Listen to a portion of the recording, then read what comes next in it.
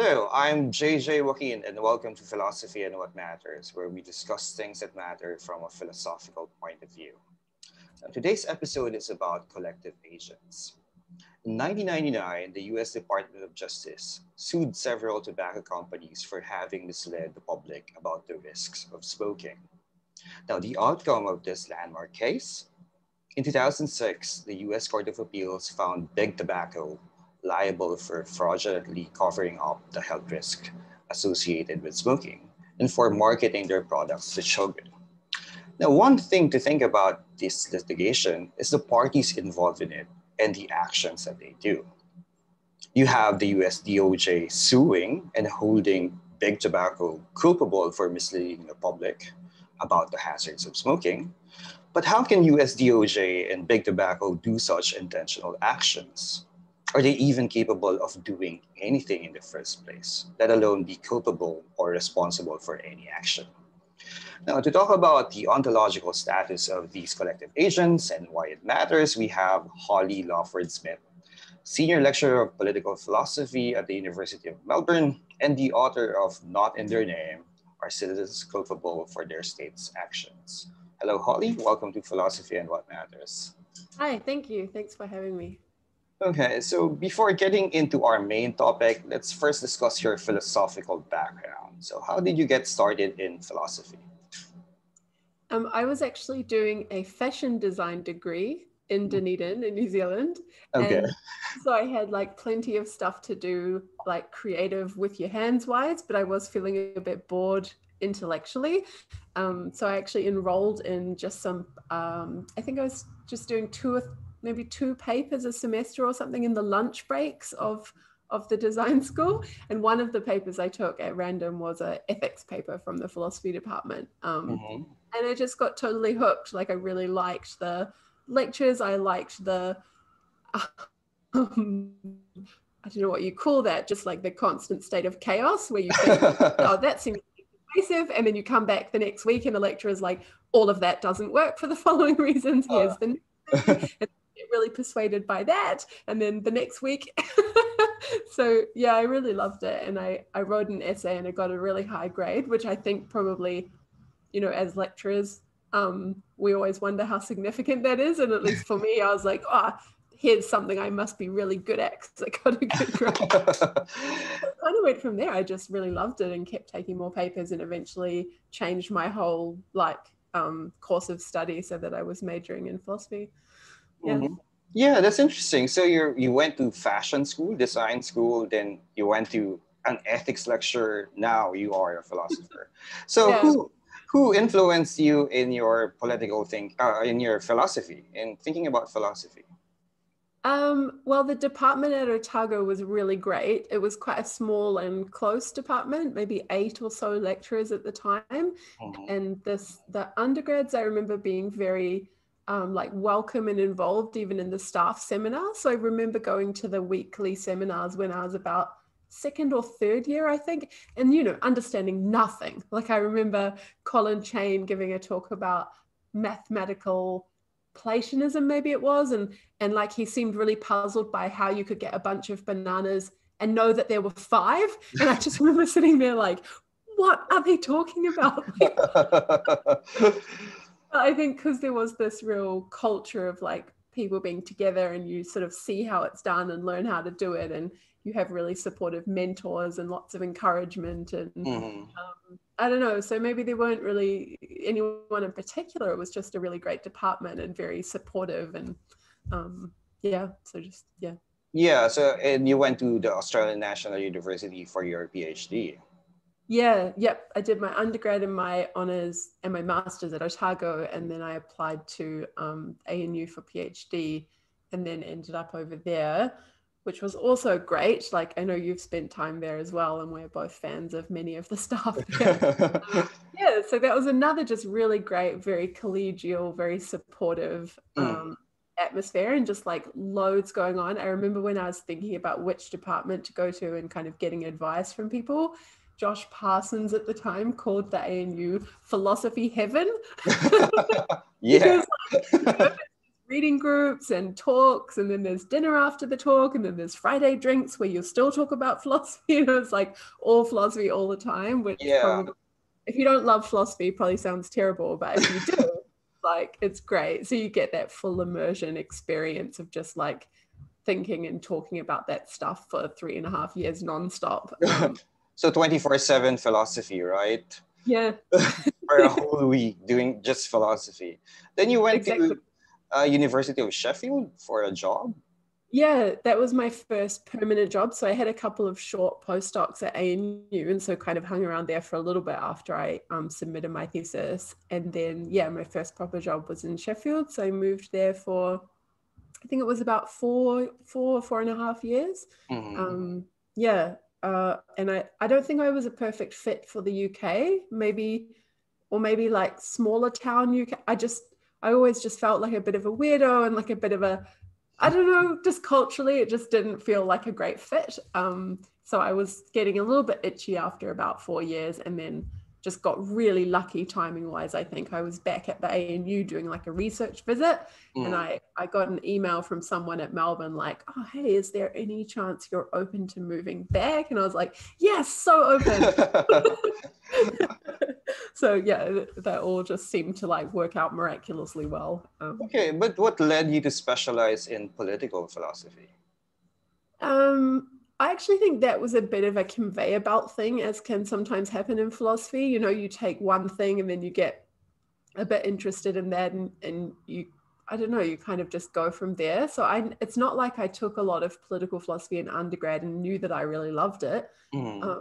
I did an honors dissertation on like science fiction and whether science fiction books are thought experiments. So that's not really political philosophy, that's kind of methodology.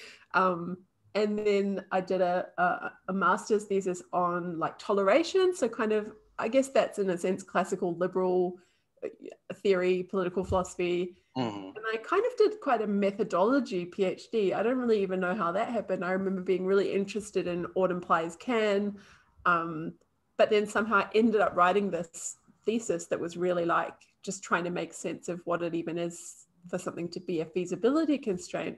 I don't have any good narrative in my mind of like why the hell I ended up on that topic, really. I don't think, no particular reason. And I think a lot of what I do is actually applied ethics, but I'm somehow called senior lecturer in political philosophy. So I don't know. I don't know if I have a good story about why. I think I dabble in a lot of things, and just somehow that's the name of my job. Because your book, let's go to your book, Not in Their Name, Are Citizens Culpable for Their State's Action? It's a political philosophy book. Yeah, it's kind of political. Well, it's political philosophy mixed up with social ontology, I guess. And then so you can you have a lot of latitude in that space, I think, because you can care more about the metaphysics and get really into like what is a group intention, or you can get into what are the legal implications of groups doing bad things together, or what's the ethics of being a member of a group and then being responsible for what other people do. So there's like a lot of space, I think, to keep dabbling, but I agree, like a lot of my focus there was on the state and like how citizens relate to what their states do, but it was sort of also secretly smuggling in quite a lot of just like a lot of technical philosophy. Okay, so your approach to this book, as you have mentioned, is to use social ontology to answer some social and political issues. But what is social ontology first? Yeah, so I think about social ontology as like the bridge between metaphysics and ethics. So you have kind of what I would call like straight or classical ontology as part of metaphysics, which is just all these questions about what exists, what kinds of things there are, but it tends to focus on material stuff. And there tends to be a lot of discussion about levels, like higher order and lower order stuff. Like, are there just atoms or the smallest things, or are there like medium-sized dry goods, as philosophers like to say, like the tables and the chairs, and that if you keep going up from there and you get to individuals, you can also get to clusters of individuals. And I think that's where it becomes social rather than just a question of what exists in the purely material sense. So social ontology is like the social aspects of groups of individuals together. So like all sorts of groups, like teams, sports teams, churches, institutions, the state, supranational entities, and then also like social stuff that we kind of construct or create together. So things like the law or money or institutions, stuff where there's some sense in which they're like made out of our beliefs, social beliefs. And I think the reason I say that's the social ontology is a kind of bridge between metaphysics and ethics is that as soon as you have these questions about individuals together or what individuals' beliefs together create, you get all these interesting ethical, legal, political questions straight away, because of course you then have intentions and you have control and you have ability to do otherwise.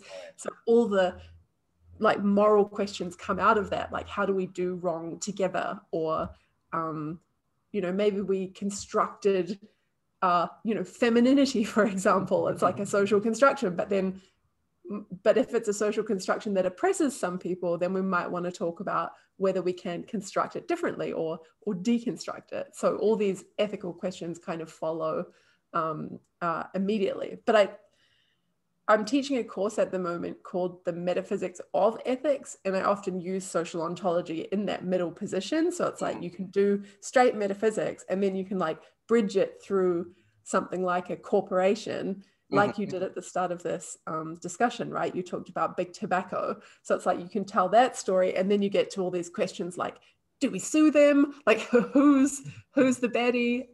Yeah, so that's kind of how I think about it. No, okay. So I like the picture here. So social ontology is like a bridge, as you call it, from metaphysics to ethics, something like Frank Jackson's book. But here's the idea. So there are different ontological accounts of what collective agents are. Could you tell us some of these accounts and what's your preferred account? Yeah, sure. So yeah, I guess as in any philosophical area, there's like competing accounts of things on offer. So this is in the area where we're interested in clusters of individuals acting together or potentially having shared kind of beliefs or intentions feeding into their action. The way that I like tend to approach this question is to like organize the various accounts on offer in terms of whether they make it like easy or hard for a group to count as a collective agent, if that makes sense. When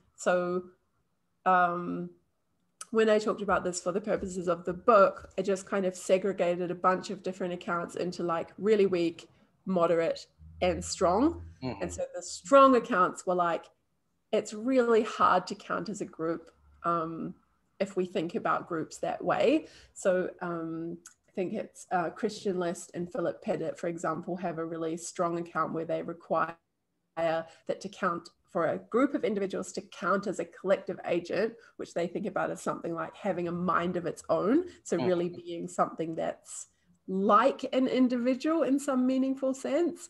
They want the group to meet a bunch of conditions that I'll talk about soon, but also be capable of being autonomous and rational, which is like, because they have a lot of discussion about ways in which groups can kind of contradict themselves over time and then be what we would call irrational if we saw it in individuals. So that's like a really, I think, strong and I think overly strong way of thinking about what it takes to be a group. And there's some reflective equilibrium necessary here, because if you're too stringent about what it takes, you're going to get very few groups. But if you need groups in order to think about collective culpability, you want to be like going back and forwards a bit, figuring out like, don't be too lenient because then you just let everything in, but maybe be a bit lenient so that at least it's not only the two people painting a house together that can ever be responsible, right? Yeah. So I kind of, I think that's a bit too strong. And then on the other side, there's accounts that I think are probably a bit too weak. So Christopher Kutz, for example, has an account where it's sort of more about what any individual contributor, how they think about their actions. So for example, say I just decided that I'm not going to buy sweatshop t-shirts, but the way I see my action is like, I don't buy, say I buy like an expensive organic bamboo t-shirt, and I conceive that as a contribution to our collective project of boycotting sweatshops.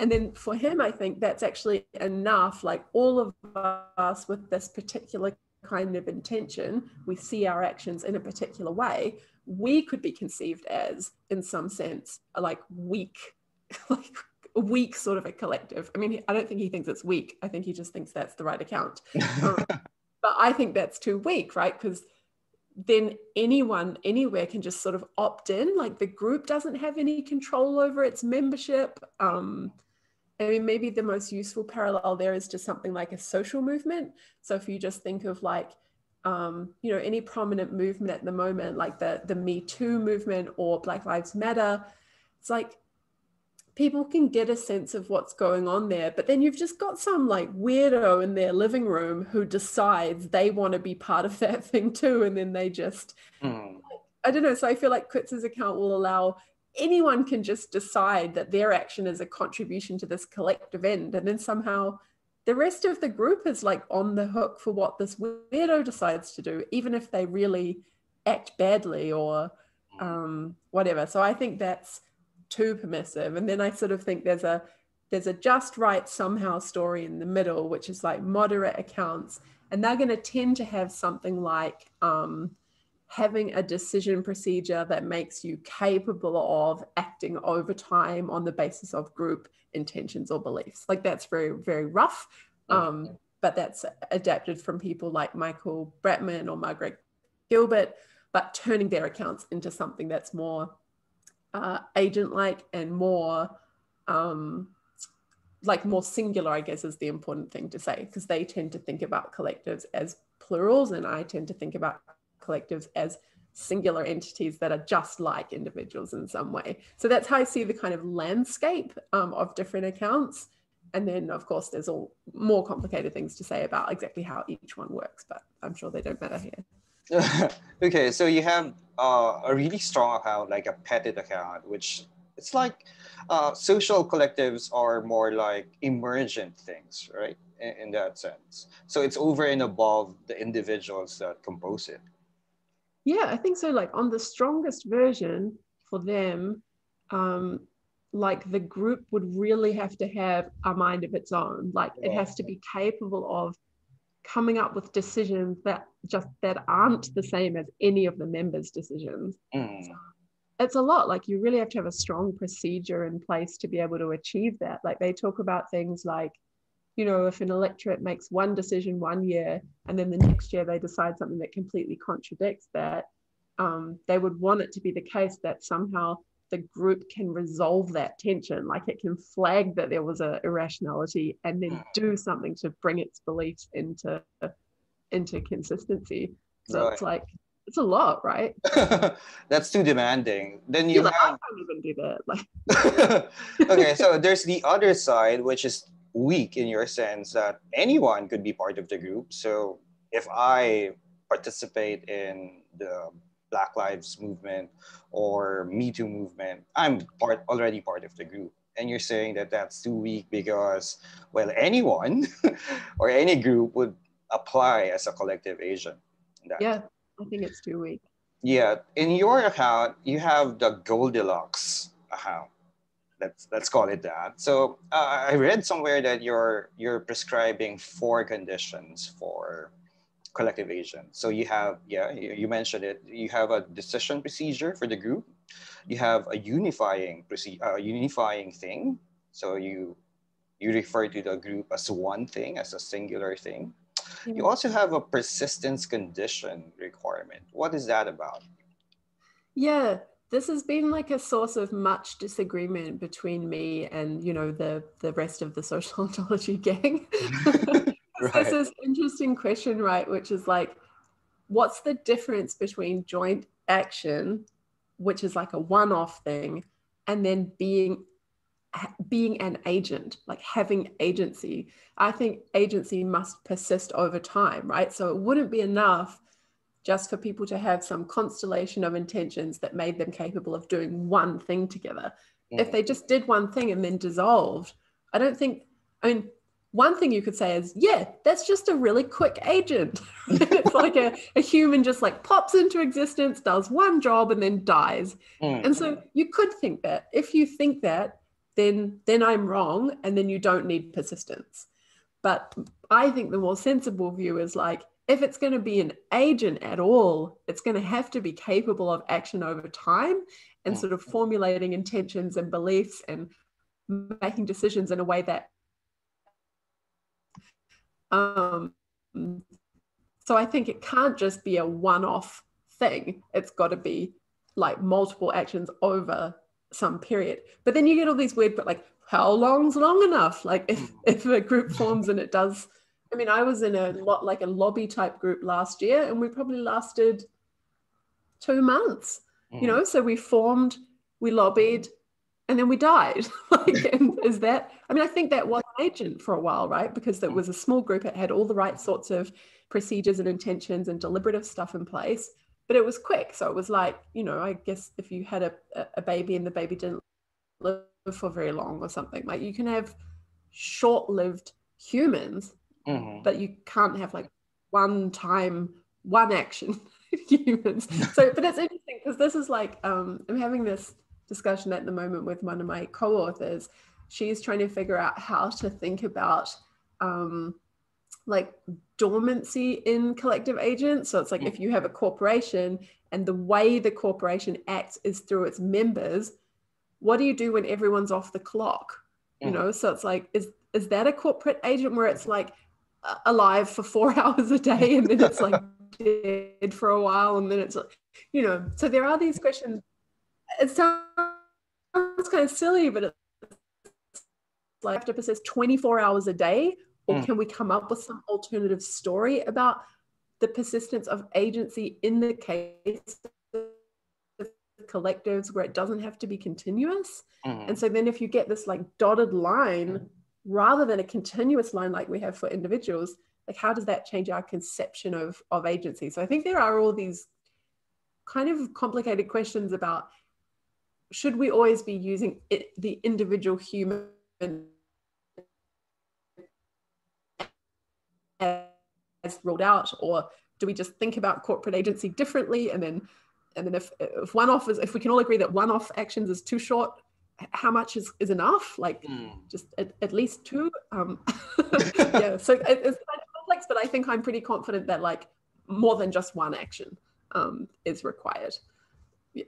Yeah, that's interesting because you could apply some sort of metaphysical theory here. So you have like temporal parts view and the rest of persisting metaphysics of persistence theories. And you have another condition that is in terms of membership. So one thing about that is that you could be a member of one group and a member of another group, but that does not really go against you being a member of a group. Well, what is that condition all about?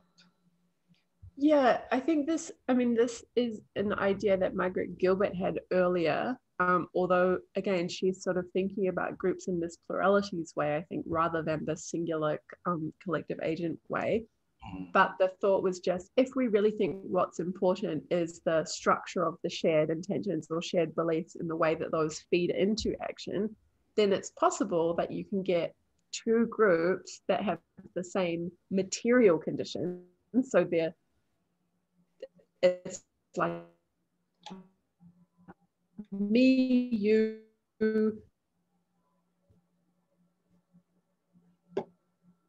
because we can be the people who do interviews together group, and then also the Australasian Association of Philosophy Committee or something. So it's like, because all this psychologized stuff is the stuff that matters for making a group exist or not, you can have overlap in the material stuff, which means you can also have overlap in the location. So the two groups can be located in the same place at the same time, which would seem to violate some of the more classical metaphysical requirement. So it's a bit weird, but I think it's probably right. And so I can be a member of many different groups so long as I meet the conditions for counting as a member, like I've voluntarily chosen to be a part of that group, or I intend for its procedures to bear on my decision making in a particular way. In a sense, there's no limit to how many groups I can be a member of, although I will start getting conflicts in my obligations. Like, because if I'm pulled in 6 directions by 6 different groups and there's no settling, like, who do I owe my primary allegiance to? You get some difficult ethical questions there, I think. Okay, so let's go there. Let's go to the problem about culpability and responsibility. So here's a two-pronged question. How do we ascribe responsibility and culpability to collective agents? And how should we do it? Yeah, good questions. I don't know if we do it in the same way in every place. And maybe I haven't thought about that enough, because as philosophers go, we don't tend to be that good at facts. But I guess off the cuff, I would say we tend to look for higher up scapegoats. I don't know if that sounds right to you. That we tend to kind of look for the CEOs and the people who had the decision-making power at the top of a corporation or an institution or the public service. And I don't know if that's because we really have a folk view that that is the person who deserves it, or if just it's really complicated to try to hold, maybe it's the sort of pragmatic thing, like, well, you can't really put all the employees on the hook, or you can't really, like, that's all too hard. So at least we'll just do this symbolic thing. Yeah, so I think that's probably what we do. Maybe it's a bit different the less organized the group is. So I can imagine for smaller groups, like if you think about things like mafia gangs or mobs, or just like gangs, like groups of friends that just go out being violent, and there's just 4 of them. I mean, I guess in cases like that, we might be more inclined to be egalitarian about it and just think like everyone that was involved is responsible. But I think for large, complicated institutional agents that have a hierarchy, we do tend to sort of like pin it on the top person. And second part was how we should, wasn't it? Yes. Yeah, so I guess I've thought most about the state and less about other organizations like churches or teams or universities or whatever, although I think probably roughly the same model would generalize. The thing that I was most concerned about in the case of the state was whether or not to like include the citizens or the people as part of this entity, where I was thinking about it being responsible. So like step 1 is always, is there a collective agent here, or only some kind of less organized, messy cluster of people? If it's messy, then we're only able to really think about responsibility in terms of individuals. If there's a collective agent, then we can sort of ascribe culpability at the level of the group. So we can really say, it was the Australian state that did this terrible thing, or it was this particular tobacco company that's responsible for all this death or disease. And then there's this further question after that. Once you attribute culpability to a collective agent, in what way may you or must you distribute that responsibility among the individual members who make it up? So in the book, I defend step 1, are citizens part of the state? No. Step 2, is there anything in the vicinity of the state without the citizens that is a collective agent? Yes, it's the extended governance structure, which is going to be like the whole public service, all the elected officials, the army, the police, and so on and so on. So you have this big structure. I did the numbers at some point, but I haven't read it in a while, so I don't remember what they are. Maybe some couple of 100,000 employees in the Australian case. I think it's something like that. So that's the structure. It is a collective agent. And then I defended something like can't even remember what I called it, like a hierarchical distribution. So everyone in that group gets some share of responsibility for what the collective did in the cases where that was bad, but people who have are higher up in the organizational hierarchy get more. And that was supposed to be just sort of responsive to this thought, which I think is probably what we have in the case where we just pin it on the CEO colloquially, that like people who are higher up in a structure, they have more downward authority to like delegate and control what the organization does. So you want it to be that the higher up you go, the more responsibility people have.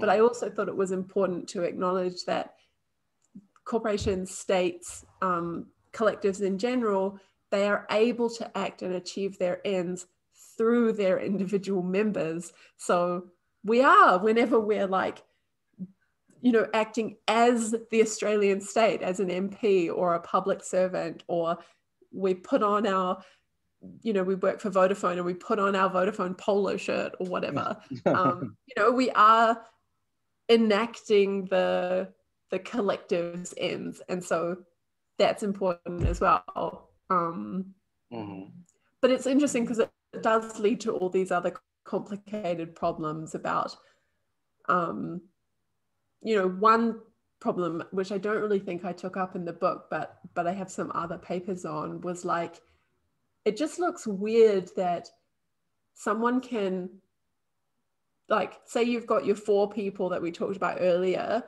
and then they do a crime, then that's, if that counts as a collective agent, it will be culpable for what it does. But now say like you quit and decide you want to do something else now, and some other person joins. Now, if you're out and this new person is in, and that just looks kind of counterintuitive. But it also looks counterintuitive if we say, well, it's always you and the other 3, even once you've disbanded, because that just looks like we were never actually taking seriously this thought that it was a singular collective agent and it in its own right is culpable. It looks like we were always just pinning it to the individual members. And then we go back to this plurals view that some other people had. So yeah, there are these like, there's like weirdness no matter what you do, I think. Yeah. Okay, so we are part of different collective agents. So our family, our locale, our university, our state. So are we culpable and responsible for what these collective agents are doing? Yeah, so I think as I mentioned earlier, I think you can be a member of multiple collective agents. So in principle, it's possible that you end up with a lot of culpability. I think there's interesting questions about which of the groups you just mentioned would count as a collective agent. So if I'm right or roughly right about, you know, what are the right accounts, like it's only the moderate ones. And then we held up each of these kinds of groups you mentioned. I don't think family would count, for example, or some people's family. Yeah, I think it matters whether the group that you're a part of, you had the choice to voluntarily sign up to it. So your membership, I think in general, your membership has to be voluntary if you're going to be ascribed culpability. So I think there are probably lots of family units where they, you know, through the enthusiasm of their joint planning and decision making and things they do together, you can read voluntariness off it, right? They could have opted out, but they didn't. So there are definitely going to be some family units that function like highly organized collective agents.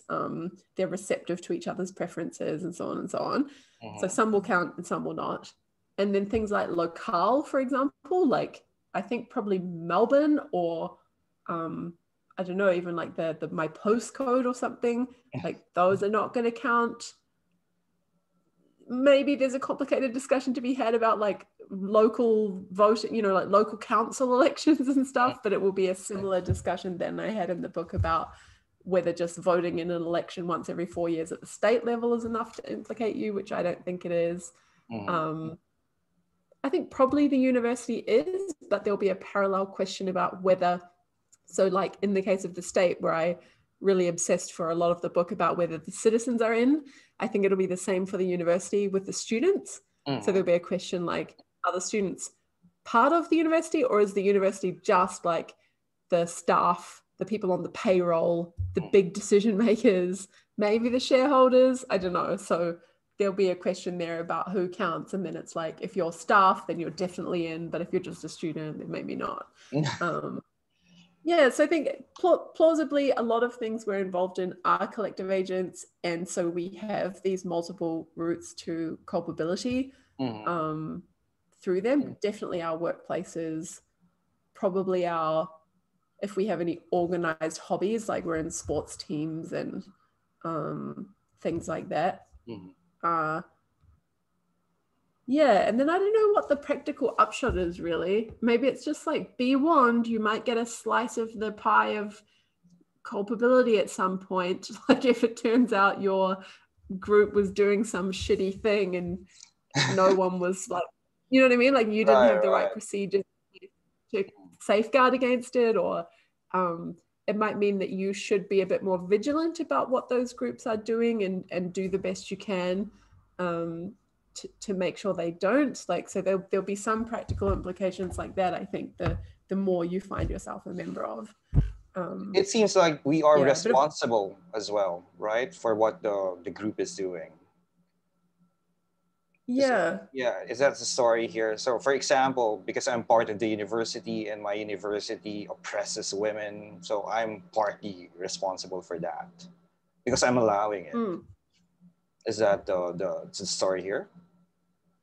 Yeah, I think that's like, it's just a sort of colloquial intuition that we have. Like I certainly have that intuition. If you're part of it, you're responsible. And then I think some of this stuff in social ontology gives us the resources to be like, well, hang on a minute, let's just check. Like, so maybe it turns out your university like is just completely unreceptive to staff, for example. So that I think that could happen. It could turn out like, who really gets any say in the decision procedure? And then there's an interesting question, right? Because you could have a really weak account where like, a corporation has what do they call them? Those like boxes where you can drop suggestions in. Like, suggestion box. So someone might think that's that's a shocking surprise. Yeah. So like that, you might think that's all it takes to have like a voice in the decision procedure, is just being able to make a suggestion. But say it turned out you wanted something stronger than that, like it really had to be that if you dissented, there's a real concern in getting other people on board. I can imagine a case where a university just didn't meet those conditions, right? And then maybe almost all the staff are off the hook, and the only people who would count as the collective agent there are like the VC and the VC's cronies, right? So it just kind of depends. But I think in any sort of open, fairly democratic, like what I hope universities are like, then I think you would, as a staff member, be on the hook. Yeah. Okay, so what can you say about what's going on? Hello. So what can you say about what's going on in the US now, United States, the Trump Biden election? I don't know if I can say anything. What do you have in mind? No, so I'm thinking, are citizens responsible for what the turnout in the elections may be? So that's a perspective. So we have a democratic society like the US. You participate through elections, and if the winner is someone bad, is it the responsibility of the citizen? Are citizens culpable here? Yeah, I think on my view, no. Because I don't think citizens end up being members of the state in a meaningful enough way, because I don't think in a representative democracy, just being allowed to cast a vote among a very limited set of options once every 4 years or whatever it is in your country is sufficient to counting like on any of these views as like participating or being involved in the right way in the decision procedure. I think there is probably still a separate question. So your question's a good one, and for a moral philosopher, separate of whether there's like collective agency there. I think you could just say it's one of this class of problems where a lot of us can cause a good or bad outcome from acting together, right? And so it's just like all of our emissions create climate change, and all of our little bits of rubbish create pollution, and you know, all of us voting creates an electoral outcome. I would tend to conceptualize it in that camp though. So it's more like, do I have an individual obligation to vote when I know it won't make a difference, or to not emit greenhouse gases when I know it won't make a difference? But I know that if we all did it, it will be great.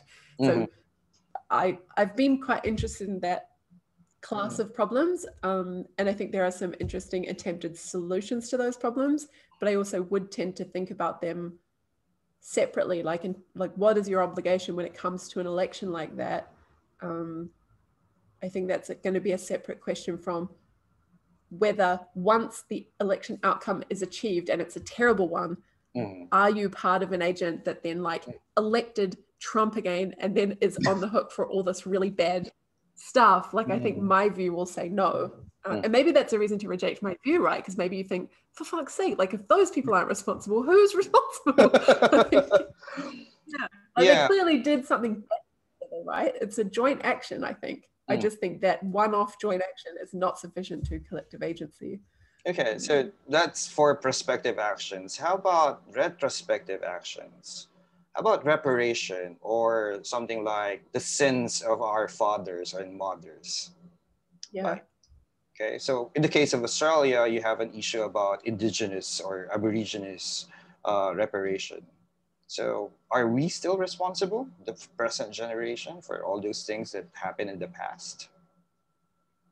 Yeah, this is really good. You're pushing me, because it's like my like moral intuitions are like, yes, definitely, right? Like I want to say, of course, in the election case, we should vote for the non-asshole candidate. And of course, like as white Australians or descendants of colonists, we have responsibilities for historical injustice. But I think my view produces the answer, no, we don't. So it's kind of interesting. Yeah. Yeah, I don't think that precludes, like there's a little bit in the book where I like, having set aside citizens being culpable for what their states do from the inside, I still talk about separately as individuals, what responsibilities might they have? So what responsibilities do we have as individuals, given the ways that we might be involved or implicated or able to make a difference relative to collectives? So there are still interesting questions. Like you could try to say, I have benefited as an individual from historical injustice in that I am more likely. So you tell a story about like light skin privilege, for example, would be one way to tell it. Or like if you have the right dialect or class background or whatever, you might be able to access certain sorts of social networks or privileges. Or so I think there's still lots you can say, but you just kind of have to say it individualistically. Like I'm a beneficiary, or I have certain things that I could do to make it more likely that we realize the good. Does that make sense? So you can still say things morally. Yeah, they're not going to be things to do with like being a member of a collective that itself did something wrong. Yeah, so I like that distinction here. So the state is responsible or culpable, but not the individual or the citizen here. Okay, so on a more personal note, what's your advice for those who want to get into professional philosophy? Oh, another good question. God, it's hard to give advice during a pandemic, isn't it? Because it's Yes. like I'm already feeling so worried for my PhD students at the moment. Like, what a terrible time to be emerging from a grad program and looking for work. So, God, I don't even know if someone came to me and was like, I'm thinking about starting a PhD. Like, God, yeah, I guess I would tell them, I would try to find out if they're, what are their reasons. Like if their reasons are that they just love philosophy, like we presumably do, then it's good in itself, right? Just to get to do a PhD and have all this time to think, and it's a time in your life that you won't have once you start working, whatever that work is. So I would say go ahead. But if they said, oh, I just really see this as vocational, I would only do it if I knew I would be pretty certain to get a job, I think I'd maybe advise against it, right? Because it's just such an uncertain market, and the way that the pandemic's going to change teaching, like being able to get more teaching done online and get these superstars from Harvard to give your lectures as a guest, you know, like I don't know what's going to happen to the landscape of universities and jobs and stuff. But do you think that a career in philosophy? Yeah. So, do you think that a career in philosophy is worth it? I mean, I think it's amazing. I think it's like, I mean, what a privileged job, right? I often think that, like, there's some bad bits every now and then, like you have to do marking and stuff. But, you know, most of the jobs you can get, you're not teaching all the time. Like it might be really in terms of time, even if you're teaching in every semester, it's probably not more than half the year. And the kind of luxury of just getting to read books you're interested in and papers and just learn stuff and talk to really smart grad students, and like, I don't know, as a lifestyle, I think it's an amazing job. It's just,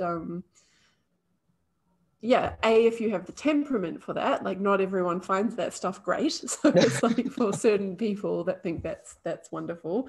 And then just, if it's reasonably likely, given our circumstances now, that you can get a career, it might just be that we've been the last lucky ones for a while. I don't know. That maybe sounds a bit pessimistic, but that would be my worry. Okay, so would you say that your career is worth it so far? Oh, I'm so happy. Like, I think it's just such for sure. It's an amazing, it's an amazing job. I really, really, really love philosophy, and I've met so many interesting people, and I guess it's a bit boring at the moment in the sense that part of the fun was all the traveling to a really cool conference and meeting some new people and getting heaps of feedback on your ideas, and so feeling really like everything's churning over all the time and it's really stimulating and exciting. And at the moment it's more like just sitting in your house the whole time locked in. And then so like you get a lot of read and think, but you don't necessarily get all the feedback and interaction that makes it a bit more fast and exciting. And also, I guess it's like a separate to the pandemic, but in the last couple of years, I've gotten involved in much more controversial philosophy. And so that's been quite different as an experience as well. Because before that, it was just like, you give a paper, you get lots of feedback, that's the end. Whereas now it's like, you give a paper, there's an organized protest outside yelling about you. So you're way more stressed out for it. And then people call you a bigot online. And like, so like maybe it'll also be more relaxing again in 2 years when I have a different project. But I wouldn't give it up if I didn't have to. It's great. Okay, so I won't get into that stuff here in this interview. Don't worry. Okay, so on that note, what about you though? Do you agree about? Hello? Sorry, I talked over you. What I just wanted to know, what about you? Do you agree about the career thing? Yeah, for now, of course, you can't say what's going to happen given the pandemic. But the career, yeah, of course. Yeah. It's lovely meeting you guys at the ANU, here, podcasting, and now we're doing philosophy online. It's terrific. It's a terrific job. But is it sustainable at this time? I'm not sure. Well, Okay, so on that note, thanks again for sharing your time with us, Holly. So join me again for another episode of Philosophy and What Matters, where we discuss things that matter from a philosophical point of view. Cheers.